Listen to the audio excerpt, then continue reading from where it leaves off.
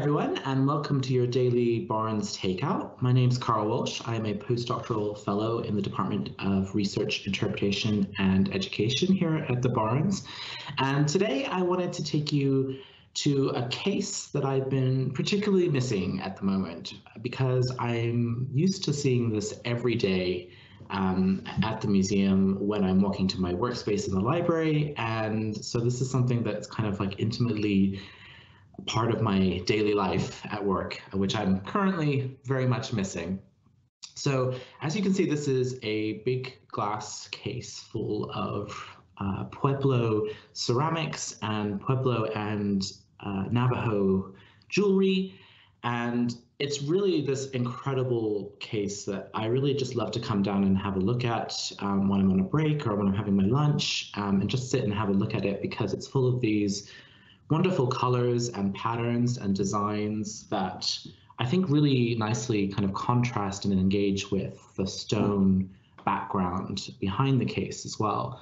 And I just find these really interesting and really engaging. So it's something I wanted to share as well. And today I wanted to talk about a particular vessel that is in this case. And this is on the top right-hand side of the case, right here. And this little vessel is really, really nice. And I have a real connection to this one as well because I've spent a couple of times actually just sitting in front of it and sketching it a little bit because I really just enjoy the patterns on it and the colors and things as well. And it's kind of black and white coloration works well for just a sketch. So here it is up close, and I think my interest in this vessel probably mirrors in a lot of ways what Barnes was interested in about these ceramics as well. And he came to know these artworks particularly through his visits to the American Southwest in the early 1930s.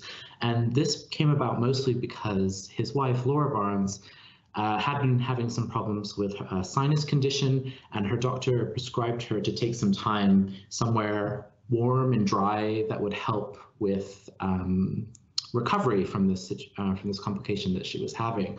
And so the Barneses decided to go and have a visit around the area of Phoenix and Santa Fe in New Mexico, and they also went to Arizona as well. And Laura was very opposed to this. She really had to be kind of like forced to go.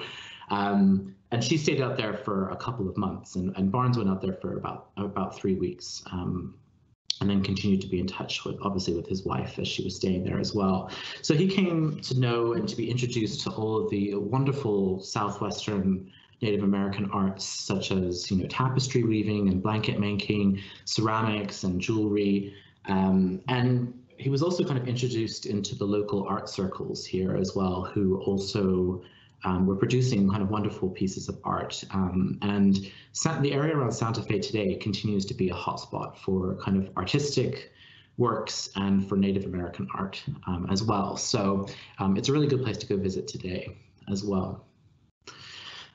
What I like about Barnes's interest in these ceramics as well was that he was very much interested in obviously the very appealing decoration that's on them, but also he was interested in the kind of the human aspect to them as well. When he was selecting ceramics to buy, he wasn't just looking at the decoration, but he was looking for things that were damaged and that were used and have this kind of sense of a human use to them as well. So they're not just kind of things that are art, but also things that are human. And as an archaeologist, I obviously really am also interested in that as well. And I find that really interesting about, what he found engaging about these objects. And I think it also adds something really interesting visually to them as well. I mean, if you look at this pot, you can see that at the top, it has this kind of, damaged and kind of broken rim, which I think really nicely kind of contrasts in terms of its kind of texture and its silhouette as well with the decoration that is on the body as well. So I think it creates this really interesting kind of contrast between kind of smooth and regular lines and broken and irregular lines as well. So I think this is probably why he was also interested in finding things that had damage on them as well. But in terms of the decoration, this can be quite, I know when I first looked at this type of art, it can be quite overwhelming. It looks really complex. But actually, a lot of the ceramics feature very simple types of iconography, only dealing with maybe one or two subjects. And often for these types of jars, there are things that connect to the natural world, particularly to wind and water, which are obviously really important life-giving aspects to Southwestern American communities, particularly access to water. And so the decoration on these actually alludes to different kind of ideas about water. And at the top here around the neck, we actually have a series of stylized renderings of rainbirds. And through their kind of curving beaks like this and their plumage, they're kind of really evoking a sense of the movement and fluidity and kind of swirling nature of water and wind, and really trying to kind of take you and evoke you to these kind of instances of when rain and water is appearing in the environment. And even in things like these little hatchings and parallel lines, they kind of evoke senses of like curtains of rain and droplets of rain appearing out of the sky and things. So they're very kind of evocative, I think, as well. And the body decoration is also very distinctive as well, because it also has this rainbird motif, but this one is really sprawling. It moves all across and around the body. And it really kind of gets you to think about looking at the entire object. You kind of want to follow around it and to look and see how all these patterns are interlocking and how they're changing. And there's so much kind of asymmetry to it as well that, you know, everything is different. Every time you move it around, you see something different and new and not repetitive, which is interesting. And again, similar kind of techniques for evoking things like water with like these hatched lines and parallel lines, and the use of, you know, kind of triangles and things to kind of get this sense of like the movement of water falling as well. So this is a really interesting way that they kind of, the Zuni Pueblo peoples are kind of evoking the sense of the changeable movement and nature of wind and water, and linking it in with their own beliefs of kind of mythology and cosmology. And a lot of these jars would actually be very utilitarian in nature. They would be designed for collecting water, often by women. But there could also be highly ceremonial in nature and very kind of important players in Zuni Pueblo ceremonies as well. So they have this interesting dual nature of being, you know, something utilitarian, but also something really special as well. And of course, the theme of rain and water is also expressed through the materiality of the object as well. It's made from clay, and obviously to form it, you need to actually interact with water in kind of shaping it and adding water to it. So it inherently has this kind of water aspect about it anyway, because of just the material that it's made from. And of course, like the paint and pigments as well, and the slip that is used to decorate it and color it are all use water as well. So it has this kind of inherent waterness about it as well, which I think is great to think about as well. Obviously, the form is also specifically meant to hold water. You can just look at it. You can see it has this big bulbous body, which is meant to contain all this liquid within it.